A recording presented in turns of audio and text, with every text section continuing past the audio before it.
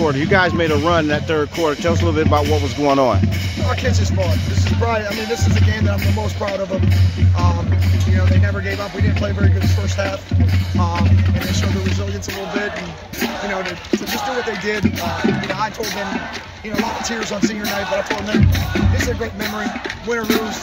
I tell the kids all the time, you know, it's definitely about the journey. It's not necessarily about the destiny. I think they proved themselves. They can have a week in the playoffs. Let's go beat Cotton Falls and let's make a run in the playoffs. So, Absolutely, you did a heck of a job.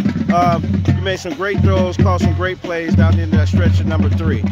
They were doing a good job of sitting over top of him quite a bit. They had number 1 over top of him. They would crawl over and put 2 on him. They were switching out a little bit. Tell us, what was the sequence when you seen that happening? Because the second half, he didn't get as elusive as he did in that first half. You started going the other direction, but your quarterback came in that game, and he was tremendous with the quarterback keepers. That's something that you work on all the time. Sure, we're pretty confident number 3, obviously, go up over the top of guys, but they were doubling him. They were holding their safety. That safety could go over the top with the corner with him. So we noticed in the first half, we went trips.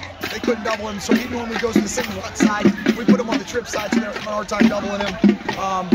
You know, and he made some plays there at the end, but obviously we came up short. So. Yeah. You know, even though this was a great game, it was a conference game. You go into next week, you'll go against Cuyahoga Falls. Not the team we've seen in the last couple of years, they're a little down, but what is the preparation for that? We just got to be ready. I mean, we've actually played down the competition this year. That's kind of why I was been hard on them a lot this year. That's why I'm so proud of them tonight.